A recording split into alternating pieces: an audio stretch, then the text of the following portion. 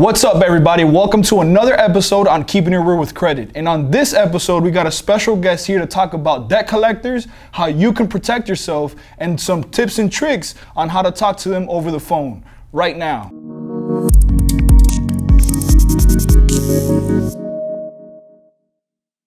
What's up, everybody? So welcome back. In today's episode, we got Daniel Tam, a consumer attorney here in Miami, Florida, to answer some of your guys' questions when it comes to debt collectors and some of the new things that you should be looking out for this new year of 2018. So as you guys know, if you're new to this channel, consider subscribing, because on this channel, we talk from everything from consumer credit, financial advice, and little know-hows on how you can take your credit or financial situation to the next level. So Daniel Tam, why don't you introduce yourself to the followers? Well, I'm based here in Miami-Dade County, and my office is in Miami Beach, but we service most of Florida. What I would say is, how Ray and I met, it was a strange situation. Ray had gotten called from a debt collector, and he ended up paying that debt collector for a number of months, maybe over a year. Was it over a year? Yeah, almost a year, yeah. And after a while, he figured out that possibly this debt collector wasn't legitimate.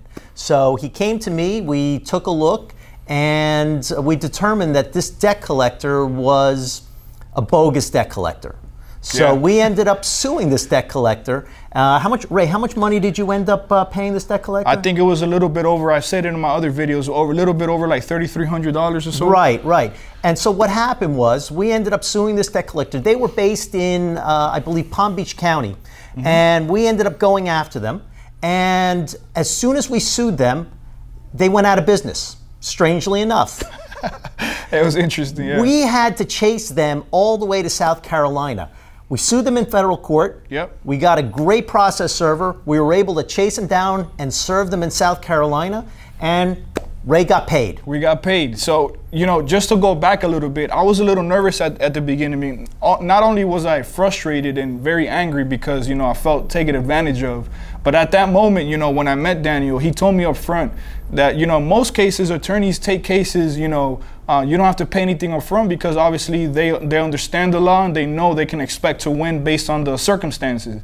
And this scenario, was difficult because I had to pay up front, and I don't blame him, only because this name of a debt collection company, wasn't to be found. They weren't like a big company like Midland Funding or such. So since there wasn't like no guarantee, and to find them, there was a risk there involved that I had to pay some monies in order for the process server to get some work. But luckily enough, the guy was pretty good. Normally, and what Ray's talking about is normally we front the costs of filing the suit, which is about $400 with costs and process server fees. I asked Ray to pay that because of the fact that we thought that given this was an illegitimate debt collector, most likely we weren't going to be able to recover anything.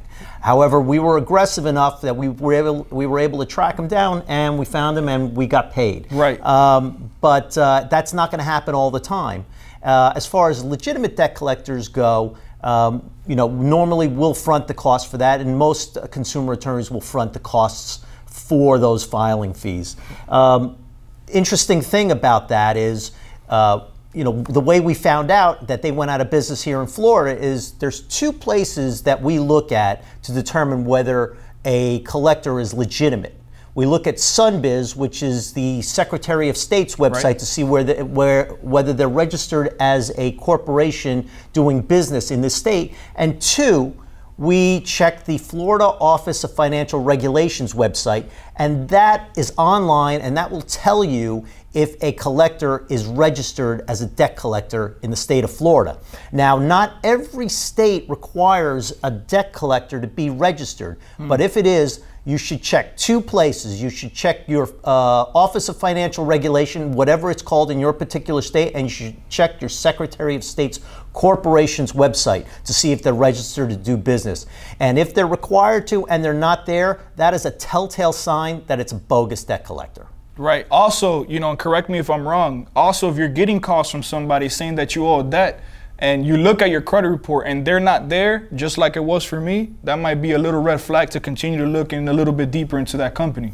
Absolutely. If it's a debt that's less than 7 years old more likely than not, if it's something that a debt collector is collecting, more often than not, it should be showing on your credit report. So that's another flag that you should ask yourself a question: is this legitimate or is it not? Got it. Now, in the process now, you know, we're getting close to tax season, and for some reason, all the debt collectors start calling. All the scams start going. They want those tax refunds.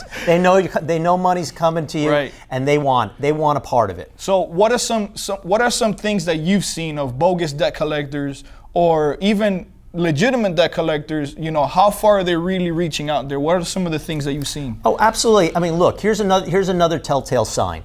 A debt collector it was similar in a situation like yours, where you were actually told your social security number over the phone. Everything. He didn't ask you for it. He told you it. Right. A legitimate debt collector is not going to give you your social security number over the phone. Interesting. They're going to ask you for it to verify it before they talk to you often. If he's going to tell you, he's trying to scare you into paying something. Another telltale sign is if you ask for an address, they don't give you an address. The name they may give you is a bogus name. They might say ABC Incorporated.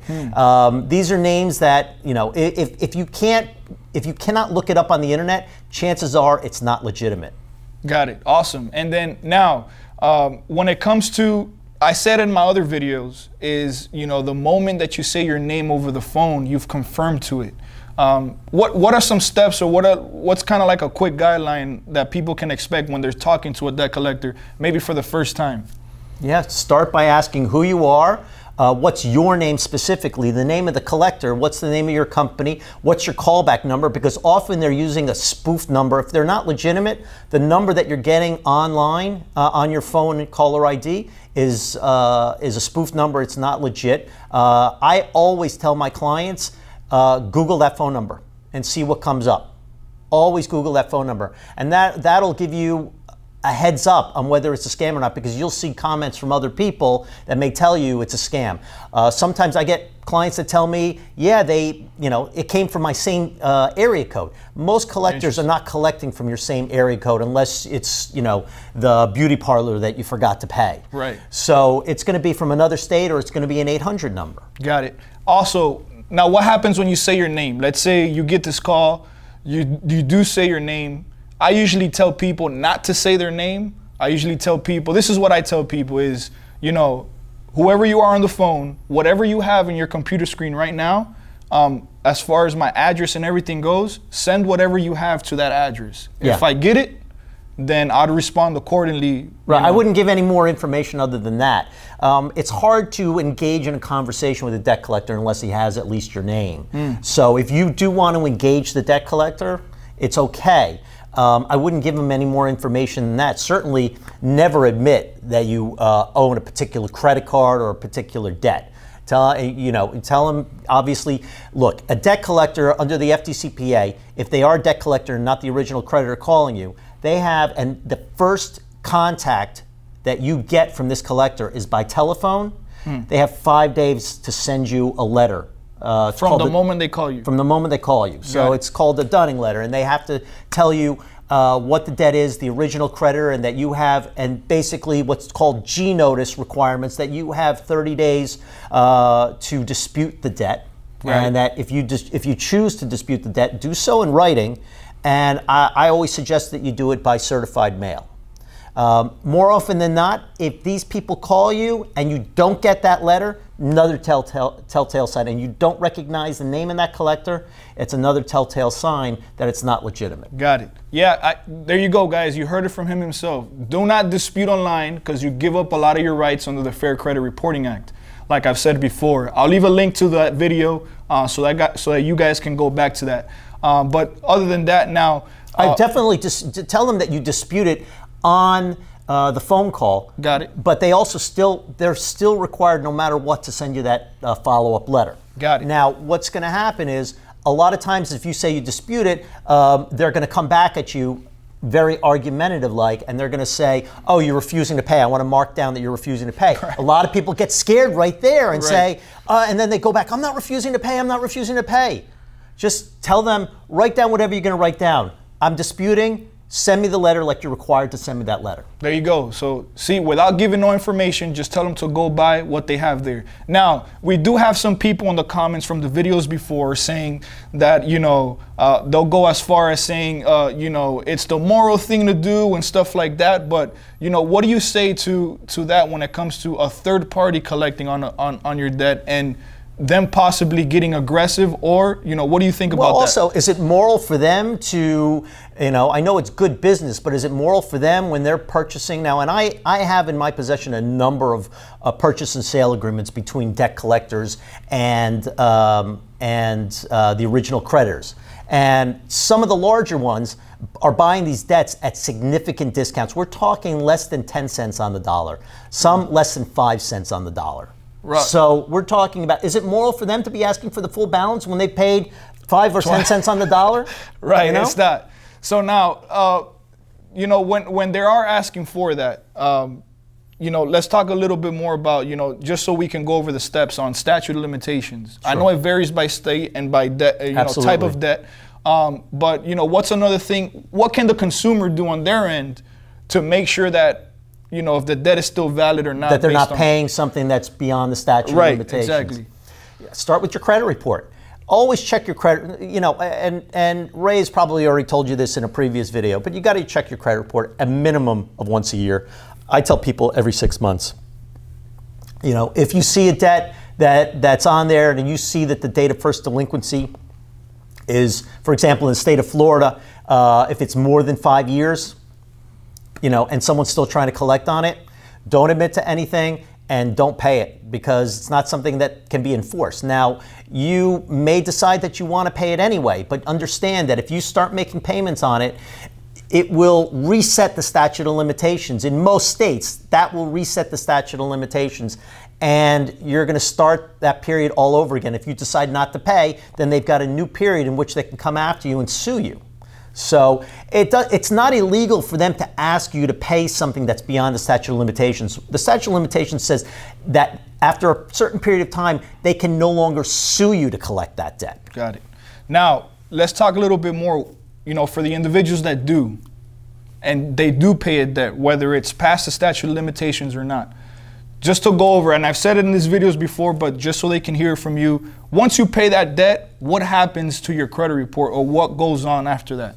Well, for the most part, it will still show the delinquencies won't come off, which is why a lot of people should, and it doesn't happen all the time, but you should make the request anyway, that they do a deletion in return for your payment on that account. Some will do it, some will not. There is no obligation of any creditor to report anything on your credit report, ever. So there's no reason for it to even stay on there. So they have no reason, they can't tell you that we're not allowed to delete it. They can do whatever they want if they want to, but they're choosing not to. It hurts the consumer in the long run, yes, but your account will show that it's paid. It might, if you settle for less than the full balance, it'll show paid for less than the full balance. Right. That might give your score a little bump, but it will, because the balance will be zeroed out. But ultimately, those delinquencies will still hurt you when you're applying for loans in the future. Right. And like I said in my other videos before, the FICO scoring models or systems that the banks are using today, which is not the new one, not FICO score model 8 or 9, at least not everybody subscribing to those, will still identify that collection, whether paid or not, as negative towards your account, and that's 35% of your score. So that right there is still gonna hurt you at that end. So just be very careful as how you analyze your collections and who you're talking to over the phone or whatnot, because obviously, you know, we wanna, you know, cover all our tracks before we go ahead and fork up that debit card or credit card, right? And more often than not, you're not going to get original creditors to agree to delete. The big banks make their money off poor credit. Right. So they're not going to agree to delete anything off of your credit report. The collectors, it varies from collector to collector, but there are a number of collectors out there and debt buyers out there that will delete in response to a payment. Now, one thing that I'm scared of that though is when you get to the point when you're asking for payment for deletion and all that, by then get it in writing. Yeah, always get it in writing. But by then you run the risk of them not doing it, because by then you verified exactly who you are and all that other stuff. So it's kind of like a risk. You're rolling the dice on that. It is. But you're also getting some finality with it. There are Right. some situations where you think if there's one thing that's holding you back and you need to just get it off the credit report, then it's, you know, I wouldn't dissuade anybody from doing that. Got it. Now, what is one of the most, maybe off the top of your head, one of the most crazy cases you've signed, or one of the most creative debt collectors? It's yours. Really? It's yours. Come on. Did I have to chase a collector across state lines to get you paid? Absolutely. I never had to do that before, you know. And that was actually fun. I told Ray I was hesitant to take this case in the first place, not for Ray, but you know, not for me, but for Ray, because I told Ray, you know, you may not get the satisfaction that you want out of this because of the fact that it's a fly-by-night operation. But the fact of the matter is, you know, I've got a soft spot for military members. You know, people, they work, you know, they defend this country with their lives. And so I really, you know, I was happy to take his case. I just told him, you know, don't get your hopes up. Right. And you know, we were just really aggressive about it. We were really angry because the thing that really angered us the most, I think, was the fact that literally right after we filed the suit, they closed up shop. That's crazy. Right after we tried to get the process server up over there, that they closed up shop. So that's why we really pushed to try to track these guys down. Now, it's not the first time that I've gotten a debt collector to close up shop in the state. We've gotten default judgments against other collectors, and they've chosen to give up their license with the Office of Financial Regulation rather than pay up. And it's not even a lot of money, but they just didn't want to do it. And they know that in the state of Florida, at least, that a judgment against them under the FDCPA is grounds for revocation of your license. So they just basically chose to just give it up. It's crazy. So keep in mind, these people, just to reiterate back, these people had an attorney company name. Can I say the name? I can say the name. Yeah, Franklin, Cohen, and Albright. So, you know. And none of the people involved behind this so-called firm or company or agency was named Franklin, Cohen, or Albright. And and I will tell you that happens a lot where they just make up the names. And I still got some of those voicemails.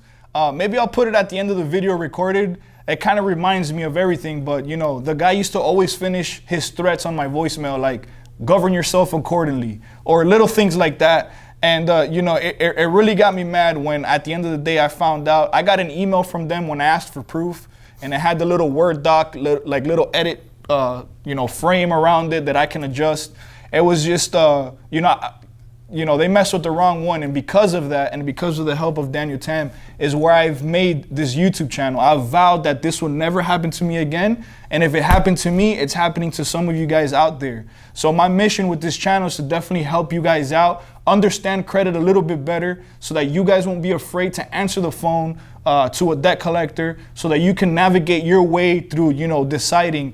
You know, me working with Justo in the past in the credit restoration company, I used to have, you know, people used to decide whether to buy food or to pay this debt collector, or get kicked out of their house, sleeping in their car because of a debt collector bothering them. And it shouldn't be that way. You know, we have rights and regulations that protect us.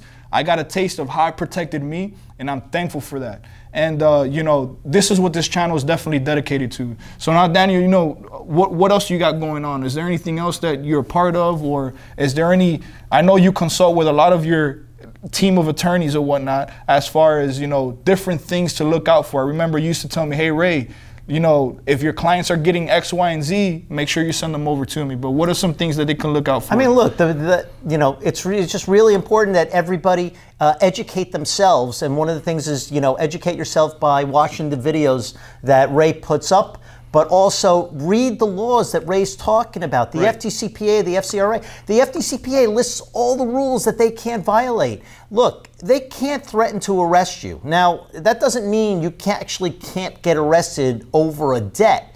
It has happened, but not by not paying the debt. What happens is if you get sued in some states, some judges are aggressive, and if you don't show up to court, they'll issue a warrant for your arrest. That's not getting arrested over the debt. It's just because you didn't show up. That's just not obeying a court order.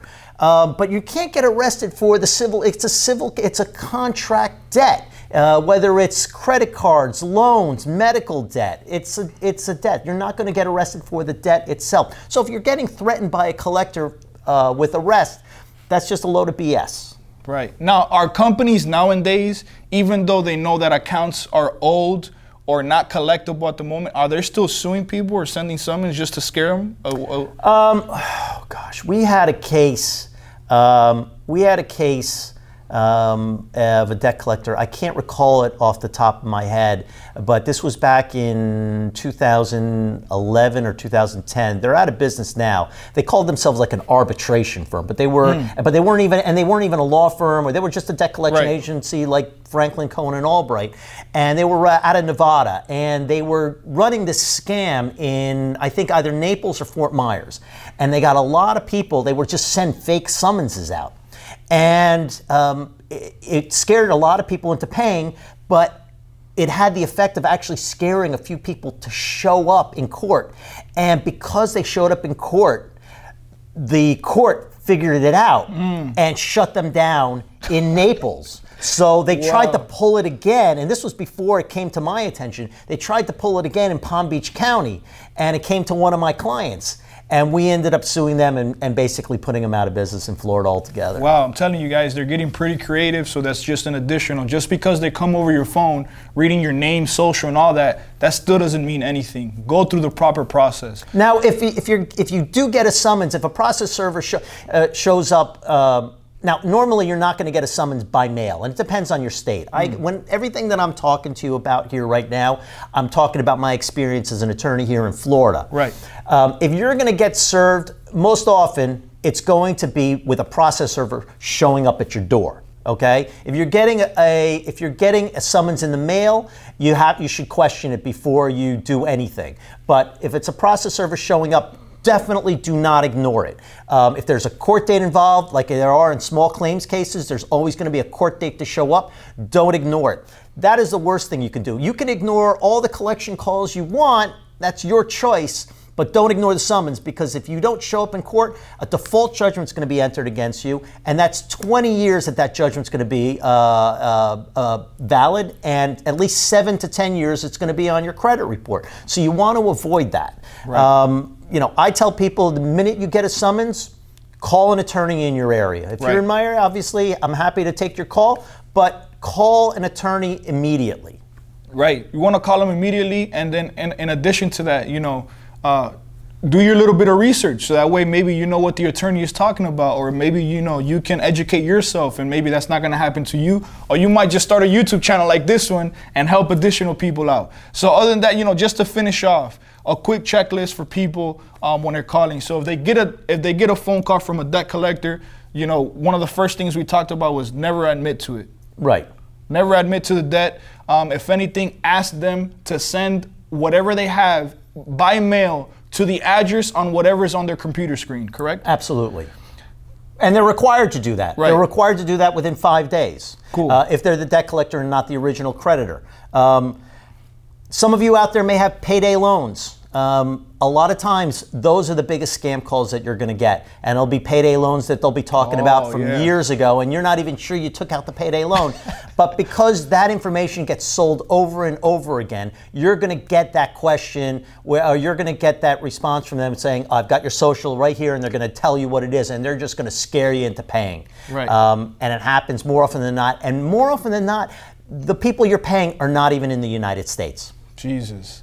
Now, after that, if you do get something in the mail, respond back with a dispute letter. Absolutely. So disputing basically, you know, under the Fair Credit Reporting Act, if anything is unverifiable, inaccurate, or incomplete, it must be corrected or removed, right? Based on that. So in general, that dispute letter, you should be asking for, you know, some sort of information, like contract with your name and signature for it. You know, at the end of the day, they have the burden of proof to you that you actually owe the debt. Am I correct? Absolutely. But, you know, they may not give it to you. They may give you, normally you'll just get a few account statements and a notice from them that they've purchased the debt and this is who they purchased it from.